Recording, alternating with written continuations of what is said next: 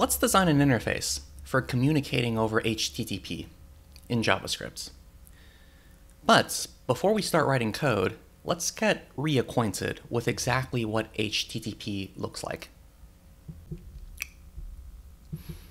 HTTP is a protocol for communication over the network. It provides the means for two parties to send and respond to messages. One party initiates by sending a request to the other party via their network address. The other party then sends a response back. In their simplest form, these messages are just strings of text formatted in a standardized way. You send a message, and then you get a message in response.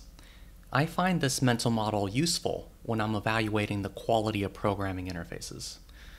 However, we can't forget that HTTP sits on top of other network protocols. Though, as long as these layers are handled well, we can get away with only thinking about simple text messages. But there's another wrinkle. There are 3 versions of HTTP in use today.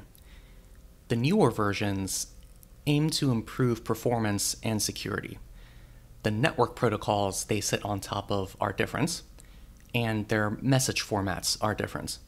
But the mental model still applies, and a good interface needn't expose these additional details. Now, with all of that in mind, let's write some code. First, we'll bootstrap a JavaScript project.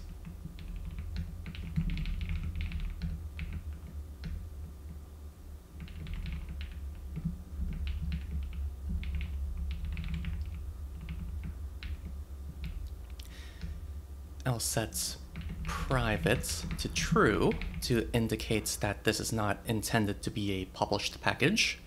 And then I'll set type to module to opt into ECMAScript modules.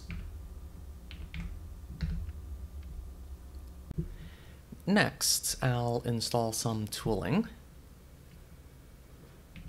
I'll configure a yarn to manage packages.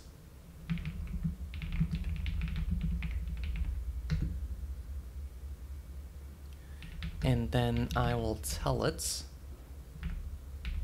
to use the Node modules directory to keep in line with the behavior of other package managers.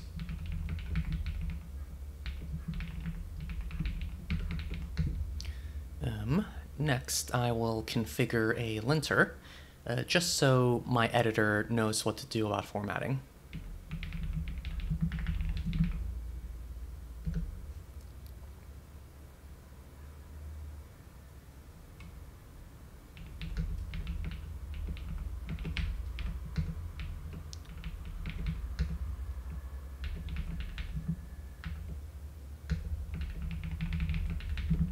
Enable prettier. Set 2 spaces.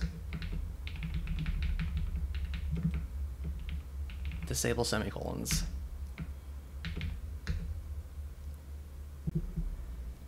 Let's start with checking out what Node.js has to offer in its standard library.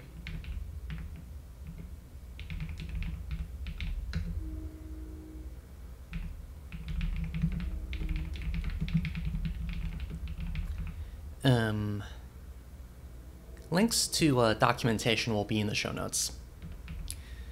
We can new up a server.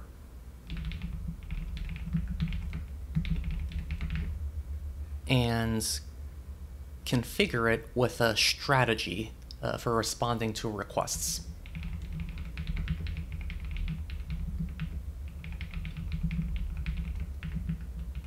And for now, I'll just configure it to always return 200.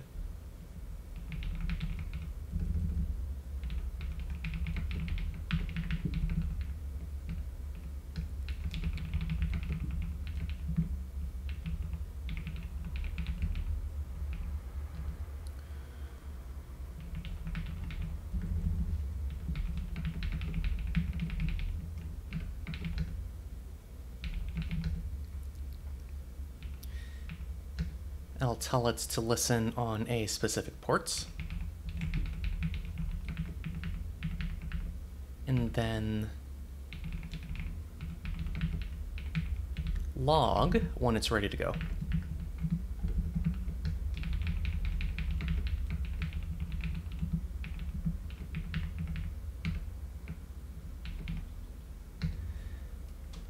Now, let's run this and see where we're at.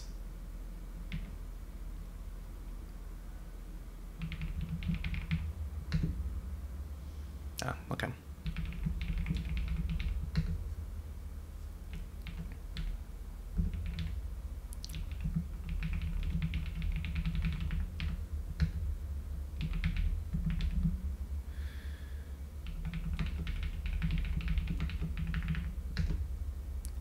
And there we go.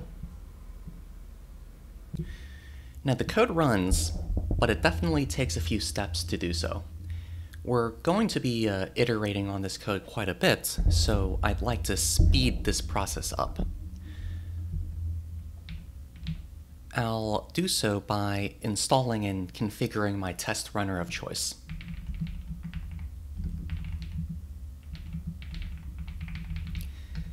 We're going to use this to automate the running of the code.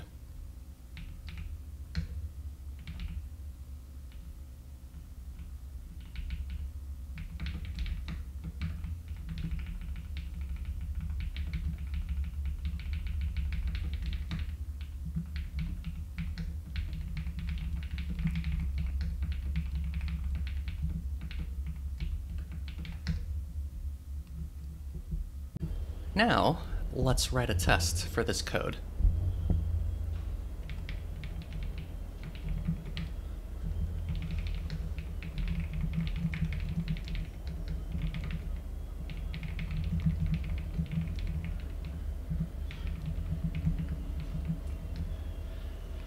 Recall that to run this code, we went to the command line, used the node command to run server.js. We then waited for the text listening on 8080 to be printed to standard out. Only then were we able to run a curl command to send a request to that server. We saw the outputs, and then after we were done, we killed the server process. Now, we're going to automate all of these same steps in JavaScript. First, we will spawn a command.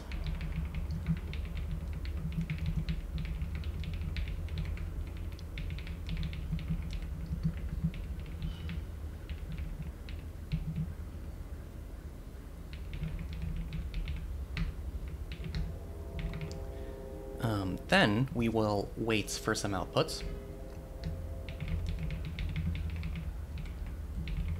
I have to tell Node.js to expect text outputs instead of binary.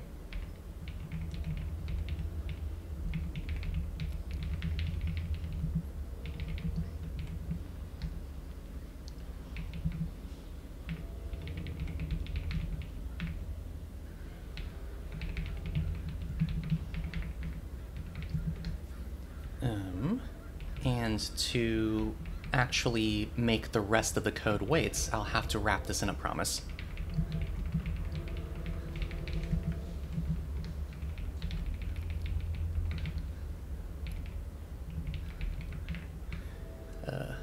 Now, after all of that work, we can send a request.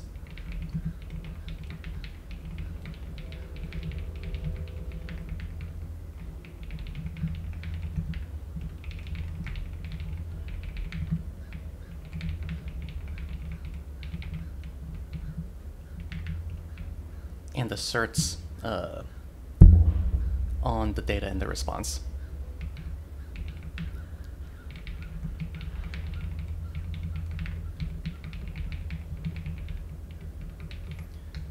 Cool. Now let's, before we run this, let's make sure to stop the server afterwards. Otherwise, the test runner is just going to hang.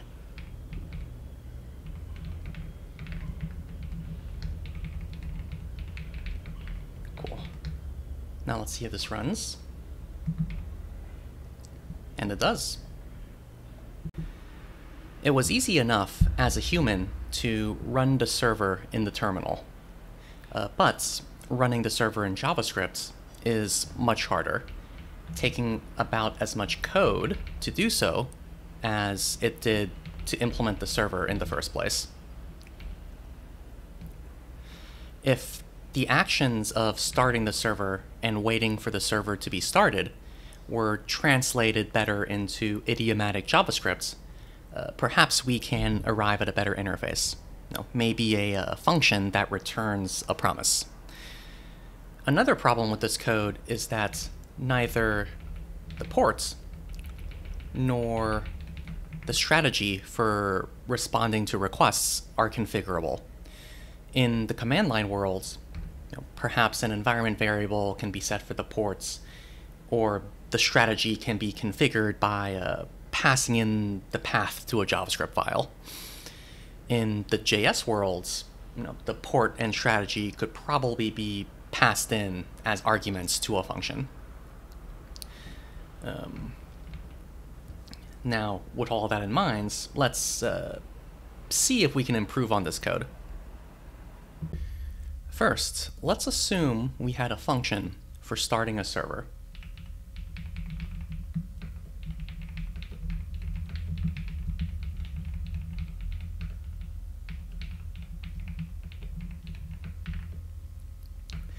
This would eliminate the need to know how to spawn processes.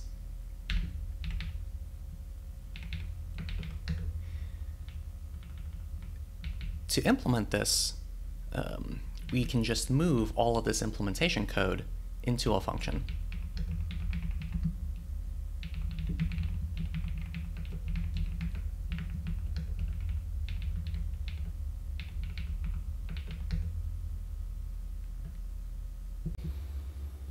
Next, going top to bottom, let's suppose we had a function for stopping the server.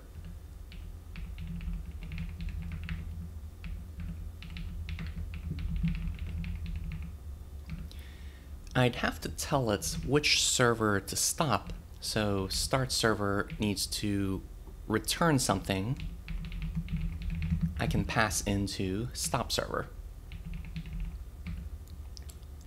Now, this can also be designed as an instance method on the server object, but I'm just choosing to make it an ordinary function. And to implement this, I can export another function.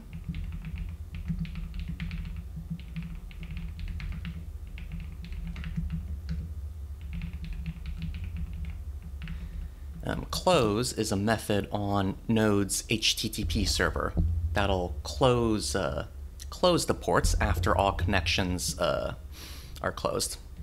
Again, documentation links will be in the show notes. And finally, I have to make start server return the server object.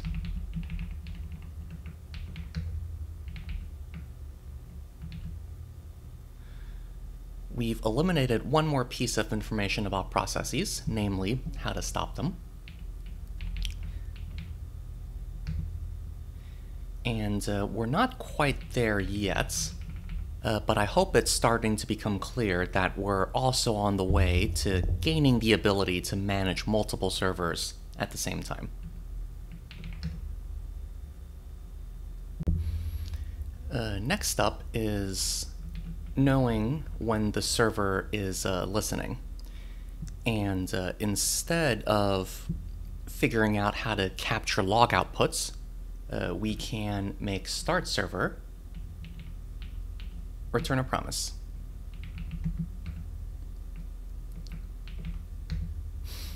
And we can implement it like so.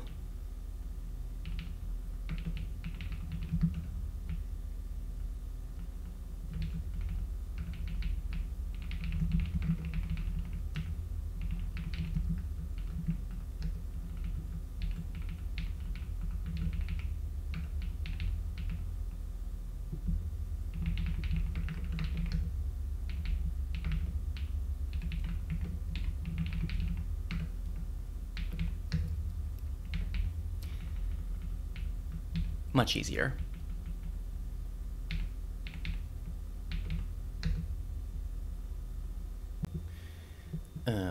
Now, we're already at the point where this automated test actually runs.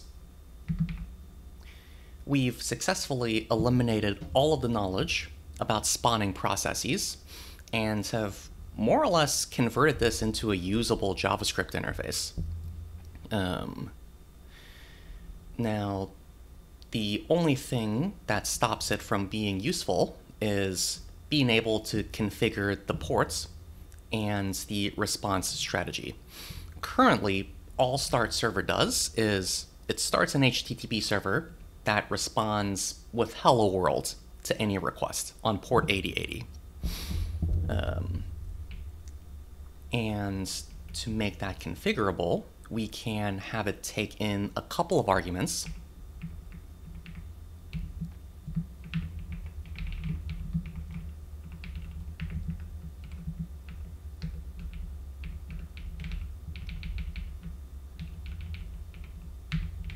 Like so.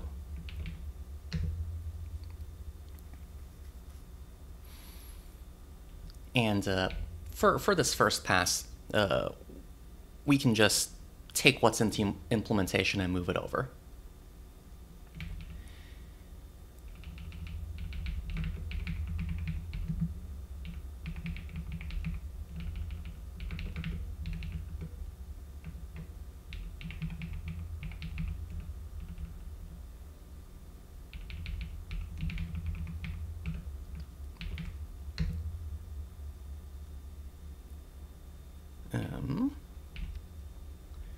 And if I did that right, the test should still pass.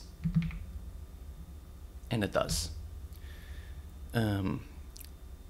We'll return to this point later, but notice how now we need some knowledge about how Node requests and responses work. So we've leaked a little bit of information here, but more on that later. Also notice that we are now able to start different servers on different ports that behave differently, in parallel as well.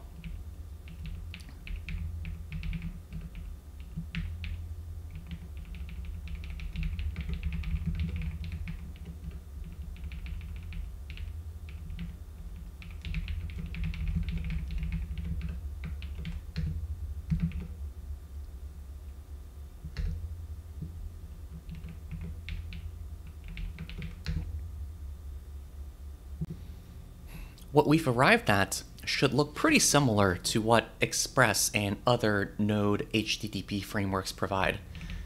The main difference amongst these different interfaces lie mainly in how you define response strategies. Here, we have a response object that we call a couple of methods on. Express is pretty similar. In Koa, there's a context object that we would mutate. In Fastify, we would return whatever we want and then configure the framework, telling it how to convert it into a response. All of these strategies, though, all of these interfaces, they kind of stray far from what HTTP actually looks like. And if we go back to the beginning of this video, HTTP requests and responses, all they are strings of text sent back and forth. And so, let's try to find an interface that recovers some of this simplicity. But before I propose a different interface, I'd like to get into writing some automated tests for this response strategy in isolation. Seeing test cases has been valuable so far for evaluating the usability of our interfaces. So first, I will install some tooling for setting up spies and mocks.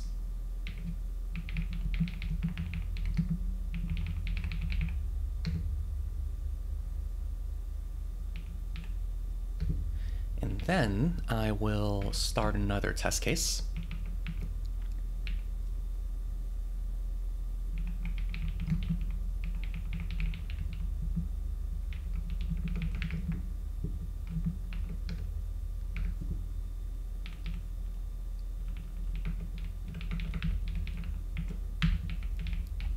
The subject under test will be this simple handler here.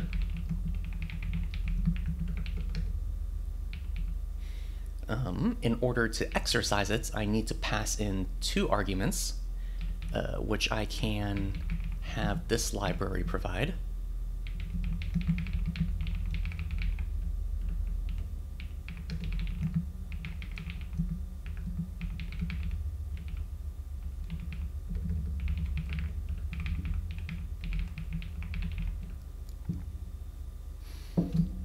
And then I can pass it in.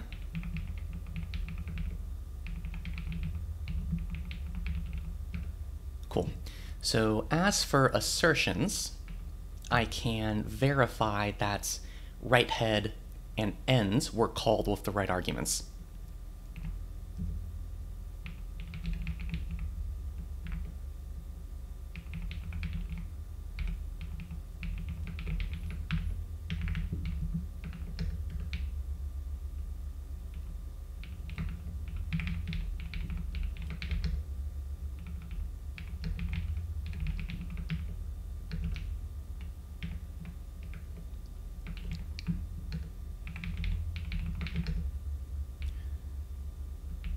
Cool. And to tell the test runner that if we get past both of these assertions, we're good, I'll have to tell it to pass, otherwise it'll fail. Cool. So let's see if this runs. Cool, and it does. And so what I'd like to call out here is that having to assert that methods are called on a complex object, first of all, it's kind of hard to do so. It takes many lines of code to set up. And secondly, within the interface for Node.js requests and responses, there are probably several ways to accomplish the same thing. And by only asserting on one of them, you know, this test is probably pretty brittle.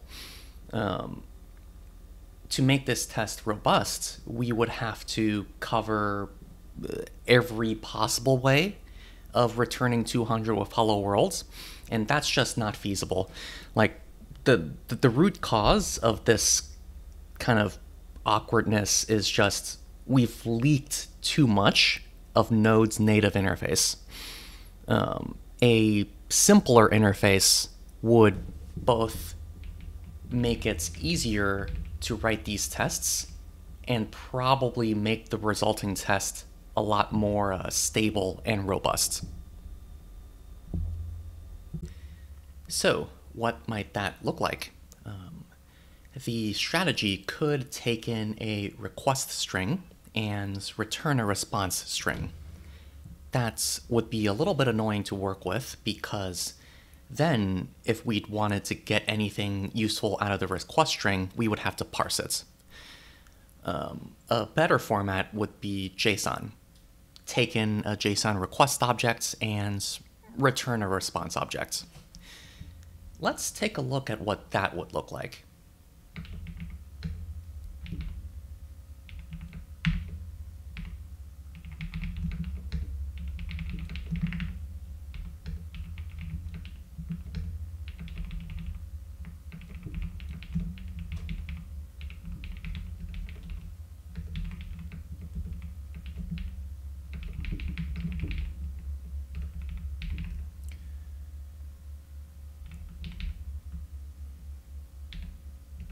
Pretty good.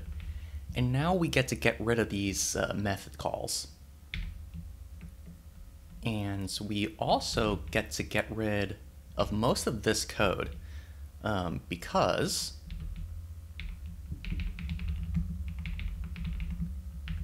using it now looks like this.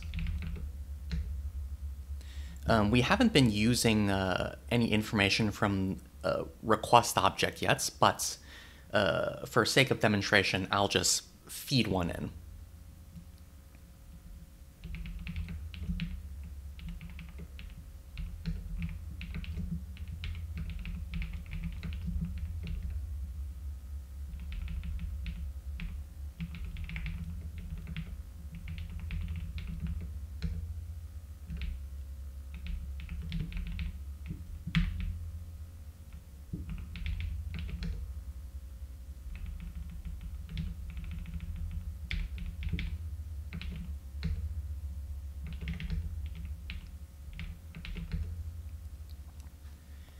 Cool. So the unit test looks pretty good.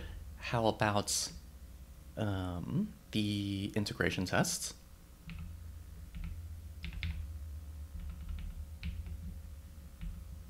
Well, kind of same thing, right? Because we copied this strategy into the second test to begin with. And so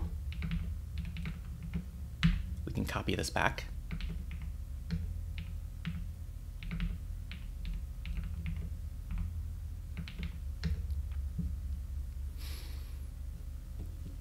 And so, yeah, the test looks pretty good. We've eliminated the last remnants of knowledge about Node's HTTP server interface. And now the only thing left is to implement this interface. Let's take a look. And so, before we call the strategy, we're going to have to create this request object.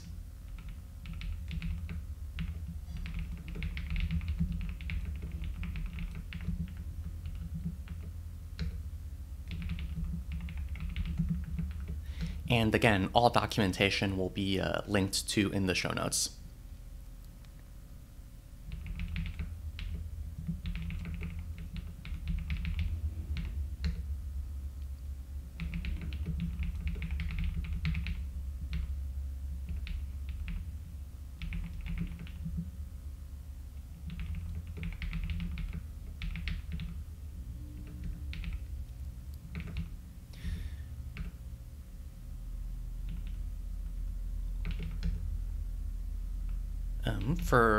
For now, I won't focus on implementing the complete interface. For brevity, I'll just stop at what will make these tests pass. So I'll leave the parsing of the body for later.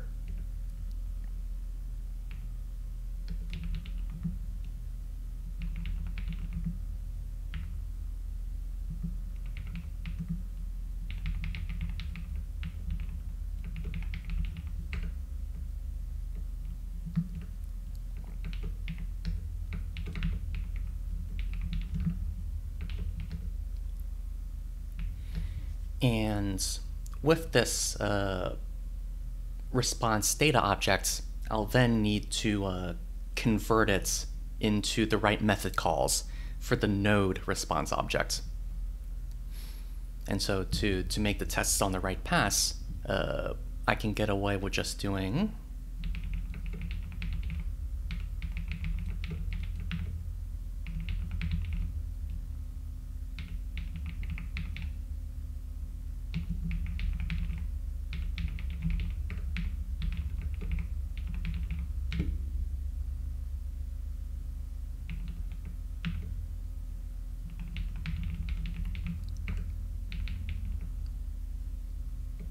oops.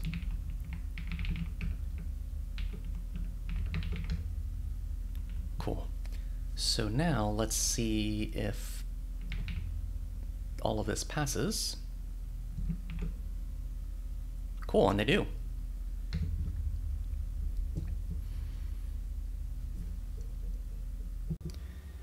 Now that we've improved the interface for responding to requests, let's take a look at sending requests. Our response strategies are currently functions that take a request and return a response. The exact same interface can be used on the other side as well. Here's what that might look like.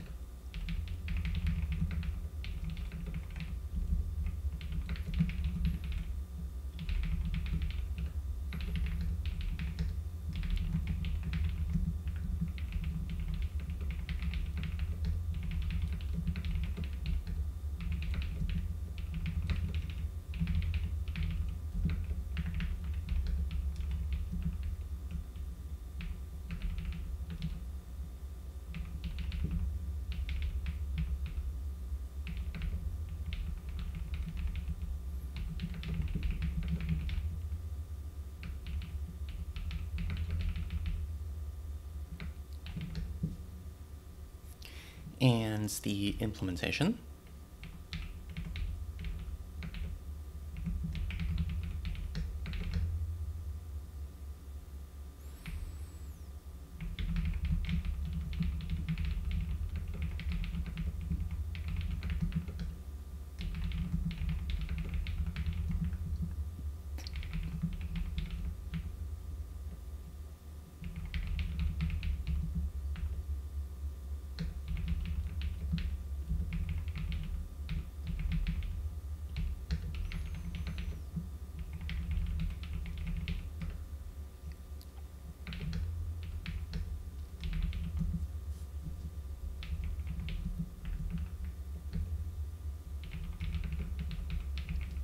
And again, all links to documentation will be in the show notes.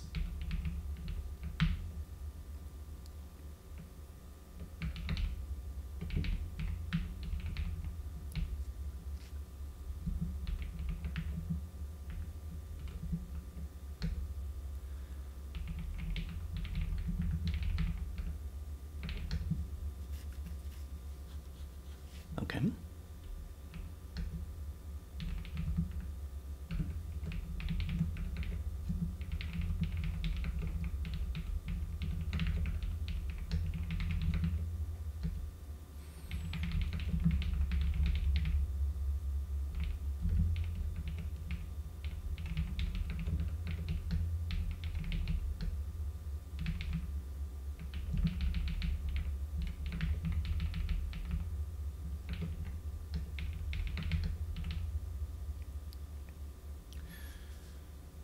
Cool. Now let's see if that passes.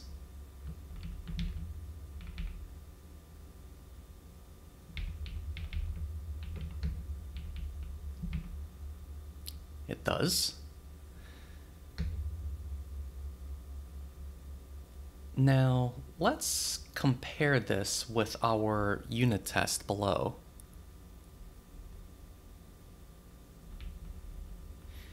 Notice that this unit test already reflects the same interface. It's pretty interesting how now we have the exact same interface, regardless of whether requests and responses are going over the network or not. To make it exactly the same, I'll change this into an async function. I'm going to wait over here and rename this to send requests.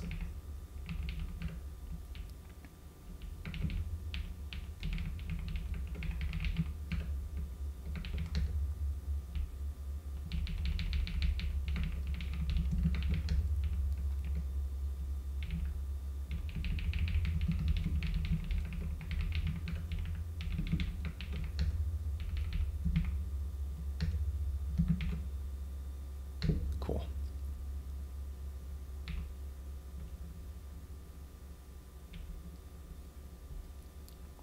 Well, that's about wraps up this show. The interface design decisions we went over here form the basis of my open source library, Passing Notes. There, I explore concepts like supporting more of HTTP 1.1 and 2 using the same interface, an interface for defining composable middleware, and generic middleware for use cases like serving static files, bundling a client-side application, communicating over remote procedure calls. I also bake in some developer affordances like hot reloading and self-signed certificates for working over TLS during development.